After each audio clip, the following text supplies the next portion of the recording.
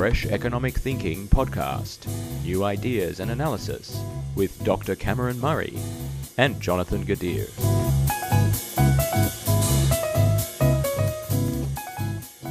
G'day Cameron, how are you going? Good, thanks, Jonathan. How have you been? It's been a while. Yeah, I've been overseas. I went to Israel to see the relatives, and I stopped in a few places like Singapore and Dubai, all of which are very expensive. And now I'm back.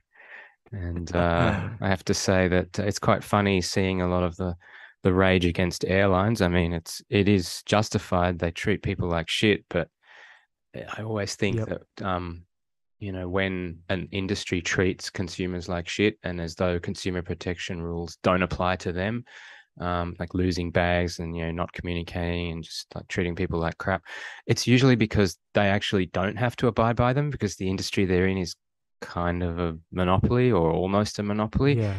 And I just think when I see people say, oh, that's it, I'm done with Qantas, which I also feel totally, I just wonder, well, really, next time you want to fly somewhere and you really think you're going to have that many other options? Maybe Singapore Airlines, but they're going to charge a heap more and you're probably not going to be willing to pay it. Yeah, that's right. No, that's totally right. I think it will improve over time, but yeah, it's been terrible everywhere lately for air travel. I often think this is one of those examples where we decided we could switch the economy off and on again and it would all be fine. And maybe that's not really the case. We talk about supply chains. Well, I think the airline is the lived experience of a supply chain disruption due to shutdown. But good point. It's exactly the same even in Israel, like news stories about, big room in the airport where the bags are just chucked because there's not enough staff to do it properly. The baggage handling is just not able to get back up to ramp up to the scale it needs to because people have gone on to do other things in their life and they just can't hire people. That's right. Anyone who was a baggage handler 2 years ago is probably not a baggage handler today. So they've had to rebuild from scratch. That's right. Yeah. Well, it's nice to have you back. Thank you. Yes, good to be back. And let's talk about a barney that actually someone at work contacted me about, which is like about the incentives that may or may not apply to economists when they take funding or money or fees to do studies. Tell me a bit about this particular one that got my work colleague interested. I believe it has to do with Uber. Yeah, that's right. So about a week ago, there were the Uber files, which were a leaked cache of documents from Uber that got released. And it was found that Uber paid $100,000 to Alan Kruger, an economist, to write a paper that was very favorable of their business model using their corporate data. And in the years until now, since that paper was written, no one really knew about that $100,000 payment. And it's all come out in the press now. And what's really interesting in the Barney is that Justin Wolfers, who's an Australian economist living in the US, very high profile, has come out on Twitter defending him, saying, I knew Alan well enough to know a bit about the market price for his time. It's extremely unlikely he would have agreed to write a paper for $100,000. And of course, journalist Felix Salmon replies, but he did write a paper for $100,000. And this is a bit of the mindset of how captured economists are and it's very funny, incentives apply to everyone else except economists. Justin Wolfers wrote on Twitter in response to Felix Salmon, the journalist, pointing this out. He said, I think you're missing the point. It's likely he found the Uber data irresistibly interesting.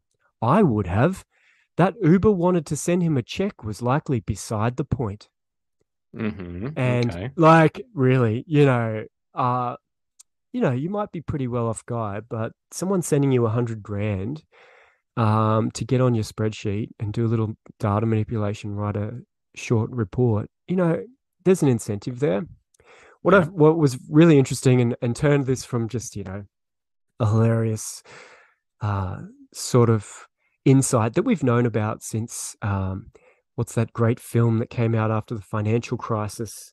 The Big Short. About no, the one about insiders trading, and they interviewed all these academics at these high-profile universities, and saying, well, is it okay that this academic is earning all this money on the side from doing all this consulting work for these vested interests? And the heads of these schools at Harvard and Princeton and all that just, stare blankly and make themselves look like fools. It's called Inside Job, the film. I think it was from Inside 2010 or 2011. Okay. So it's a bit of a rehash of the same thing we know is going on, but it's very high profile and about Uber. But what makes it a Barney is I realized that Justin Wolfer's mates, academic mates in Australia, have started a little firm called E61, which is, like any other economics consulting firm. And Justin Wolfers is a senior academic fellow for them. So he helps them out with advice. He's not on the payroll. But they too have used Uber data to write a paper that's called Gig Economy Labor Market. So essentially, his mate's economic consulting firm in Australia has done exactly the same thing as Alan Kruger.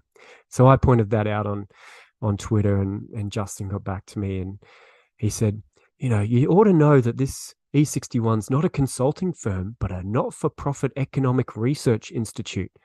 And as a senior academic fellow, I provide advice in exchange for $0.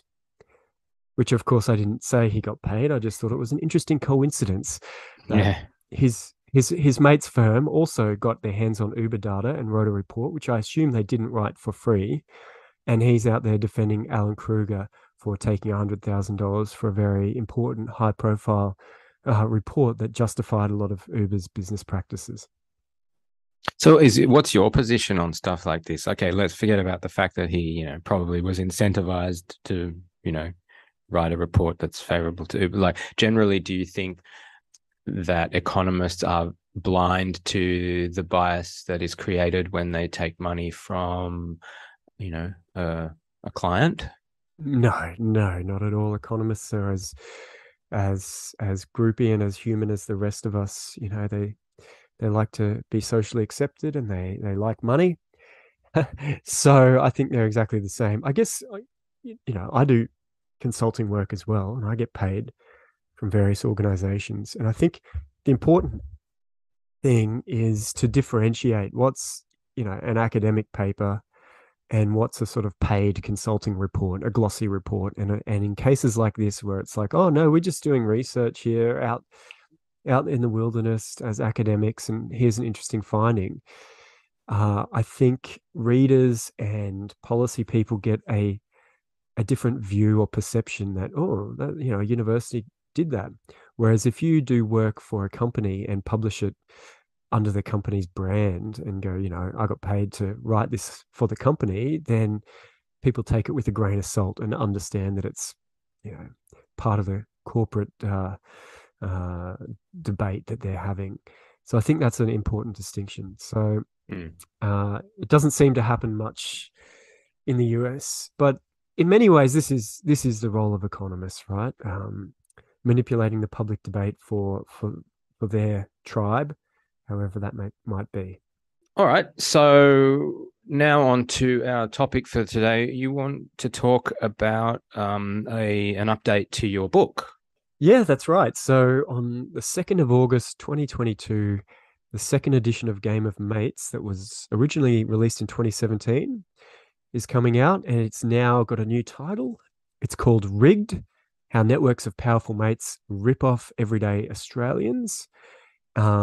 It's predominantly the same book. It's updated figures, updated examples in different chapters, an extra chapter on the COVID period, and it's now published by Allen and Unwin. So I'm hoping it reaches a broader audience now, and the message in there can be more widely digested in the policy discourse, because the problem of political favoritism the revolving door, and everyday Aussies getting ripped off has certainly not gone away.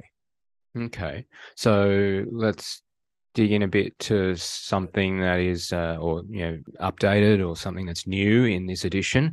You mentioned a section on the COVID period. Yeah, that's right. And maybe you can start with that one, and then we can go from there. What's been super interesting lately is, and we mentioned it in the book, which was, the text was finished more than 6 months ago. Yep. But what's been interesting in the last few weeks is that all these quarantine facilities that we decided were really important and that we had to quickly build, they were the top priority for us. We spent 400 million on one of them in Brisbane. That's not quite finished yet. And before it's even done, we've decided we've got no use for it. We spent 220 million on the Wellcamp one in Toowoomba. That was part of a secret contract with the Wagner family to do that. We've also decided we have no use for that anymore. Between Sydney and Melbourne and elsewhere, it seems like the country spent $1 billion building quarantine facilities that nobody wants anymore, and they do not know what to do with them. And we made the point that this could have been known in advance and we didn't have to do it. And as time rolls on, we're seeing that sort of prediction is more right than it's ever been. So that's just one example. But another one is Australia buying 250 million doses of various COVID vaccines. 250 million doses. I don't even think we know yet what we have spent collectively on these things, but everyone's vaccinated to their eyeballs now. No one wants any more vaccinations. And it looks like something like 90% of what we'd bought is going to go to waste. Either we'll pay the contract and not get them delivered, or they're delivered and they're going to end up in the bin because we can't preserve them and keep them from going bad. The Pfizer one needs refrigeration, etc. Yeah. So we're talking here, even at a few dollars a dose, another few $billion in vaccines. That's excluding the cost of rolling them out and all the rest. And here we are today. We've got the peak COVID outbreak in mid-2022. So their effectiveness was not very good. So the quarantine, we went through that, wasted billions. The vaccines, we went through that, wasted billions. And all the way, plenty of insiders were supported. We note in the book things like Orders of Australia being used to reward people for their loyalty to the government of the day, to their insider mates. And we can see that, I believe, in Queensland, Jeanette Young was the chief health officer during the initial panic. Where is she now? Queensland Governor General. Okay. So you get this new title and new pay packet for playing your role during this period, supporting your mates and those networks, and then later they reward you with this cushy job and this high profile appointment. And in terms of the revolving door, I think it's more relevant than ever. We've seen the John Barilaro controversy of creating a $500,000 a year trade commissioner for New South Wales job that he then appointed himself to before he quit politics. Yeah. And it just goes on and on. So yeah, that's sort of a few recent things that have happened. The vaccine thing is just extraordinary, and it's not the first time. Tamiflu. Do you remember Tamiflu? Like, there was supposed to be this very, this wonder drug for, I think it was swine flu or bird flu or one of those, and we bought like a massive stockpile, and then it turns out a few months later, it's no better than a placebo, and it has absolutely no, there's no evidence that it actually does anything. But before we realized that, we'd already bought, I don't know, however much it was, some ridiculous amount of the stuff. Look, there's the incentives in pharmaceuticals. We note it in the rigged this new edition. We only have a few updates in that section, but this is a long-term play by pharmaceutical companies to get new drugs that may or may not work very well onto public subsidized drug lists. That is really where the big game is. And that's why so many doctors get flown to conferences by pharmaceutical companies, given gifts and all those sorts of things.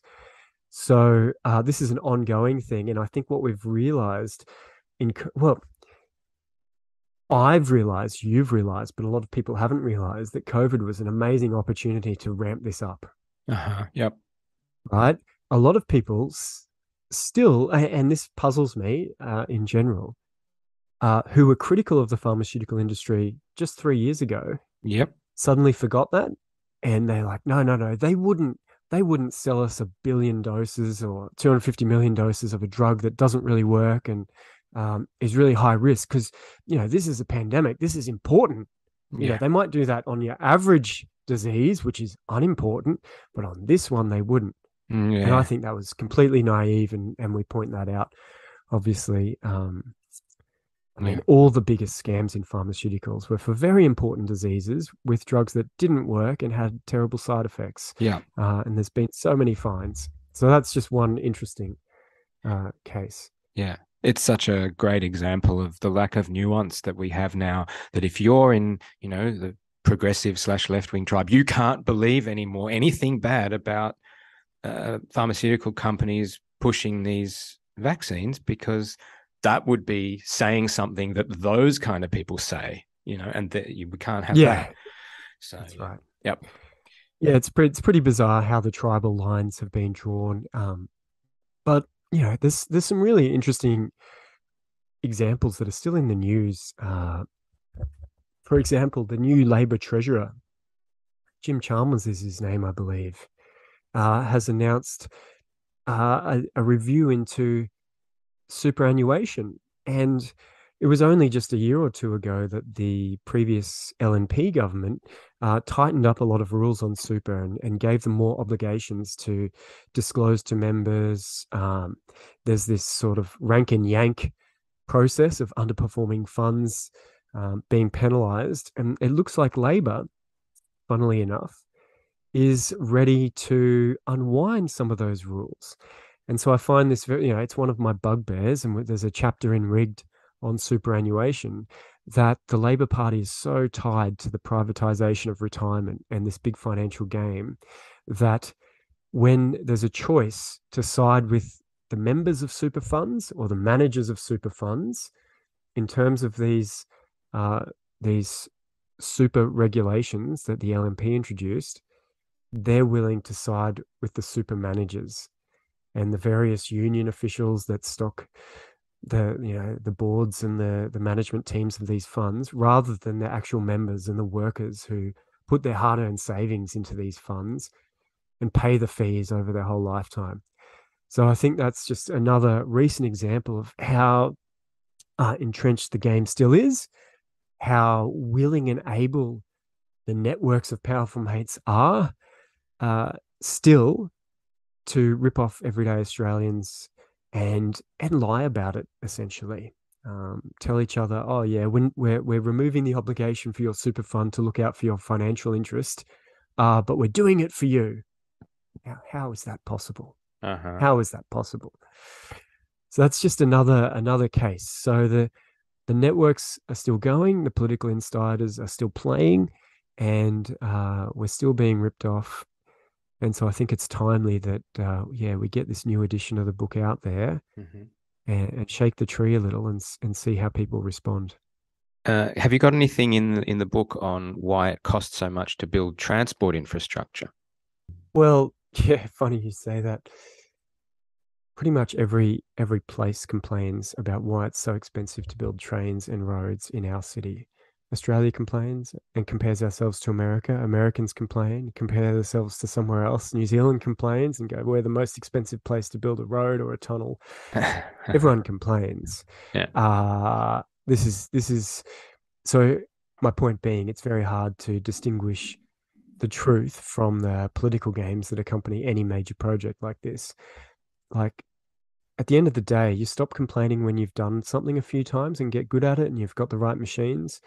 So in Brisbane, for example, the first tunnel under the Brisbane River, very controversial. Everyone complained, why is it so expensive? But now that we've got a bunch of tunneling machines and a few companies that really have a lot of expertise, no one really complains about the cost of tunneling anymore. We're kind of used to it. So I think it's more a political thing than anything else. And also we do, this is probably the more interesting contribution of this book in terms of investing in public infrastructure is not talking about what it costs to construct new roads, but the choices we make of which roads and which tunnels to build. Because you can build a road that has a huge economic benefit if it connects the right part of the network, or a rail extension. Or you can do one that produces a huge profit, for example, for the toll road owner, but does so because it reduces the throughput of the rest of the network and forces people onto your toll road. And that's what we explicitly model in the book. In the appendix, we use this big database of Australian transport projects and the benefit cost ratios and the estimated traffic volumes. And we show that a lot of the cost from our big transport projects comes because we choose to invest in the wrong ones that don't have huge benefits because they are the easiest to toll and make the most benefits for your public-private toll road partner in construction. So we'll spend the same, billions of dollars, but we'll get a lower social benefit, but a higher private benefit because it's a better road to toll, but it's only a better road to toll because it's a worse road to improve the total throughput of the network. So that's just another case where there's this hidden cost that is hard to see, that we try and bring out and make explicit and explain the incentives and the dynamics at play. And there's an interesting case in Brisbane of the airport link where two former politicians got a $50 million success fee for cutting a deal to create the airport tunnel, I believe it was, that is, relatively empty and not a high priority road, but they were willing to impose that huge cost on the rest of us because they got that success fee and they used their networks to favor themselves. So that's sort of the types of insights that you get in the book. Just going back to the effects of COVID, a lot of people are puzzled about why suddenly it's so hard to find labor, or at least they're encountering a lot of services or retail outlets that they're used to encountering are telling them that they can't find staff. And I'm wondering, do you have any particular insights onto why this has suddenly happened, apart from the fact that in, restaurants, there are no international students, or there are fewer now, therefore waiters and waitresses and those kind of jobs are harder to fill. But like in other areas of the economy, which are normally filled by locals, do you have any insights into why? Yeah, no, I don't have any great detailed insights. I have, some high level thinking that helps me make sense of things. And it's funny you ask, because a couple of other mates of mine have said to me, where have all the workers gone? I just don't get it. Can't find anyone. And yet in a lot of sectors, it's still not flowing through to wages. I think it will this year. I've just seen a few ads coming up, on my internet browsing, of sign-on bonuses for different types of jobs, and a lot of people are moving jobs. But I think it's just simply a product of a couple of things. The first is the sort of the shutdown of the economy, and the fact that we all went from the normal distribution of spending to just goods and no services and no travel. And now we've swung wildly back the other way, and everyone has adjusted in one direction. Now all of a sudden we're panicking and we're adjusting in the other direction. So it's just, there's a high adjustment cost to this. So I think a lot of it is to do with that. And secondly, demand is still very high. We are having an economic boom. We did spend hundreds of billions of fiscal policy that people couldn't spend in 2020, that they started spending in 2021, and they're still spending today. So the data from, for example, the Commonwealth Bank showed a huge pool of savings in people's bank accounts at the end of last year that they're slowly spending now. So people are still spending more than they're earning in this period because they saved so much in 2020 and 2021 and got all the stimulus as well. So it's a combination of overall extra spending and this weird shift to goods and not services and not travel, and then a shift back. And I think it's just very disruptive to the labor market. Now, are the international students a factor? Yeah. In Sydney and Melbourne, in 2017 and 2018, international students were about 1 in 5 people aged under 30 in these cities. Don't quote me on that exact number, but there's an interesting report that I read that quantified this, and it was just this enormous share of the younger workforce in the capital cities. Totally. But to me, that's the obvious one. Like, that's clear, right? There's fewer of them. They're also not here spending their money as well. Do you know what I mean? So, they used to work in these things, but they also used to go to all the cafes, and they used to also spend their money in the economy and go to the bars and do stuff as well as work there. So, it can partly be that. And but like, where's the baggage handlers? Where are they?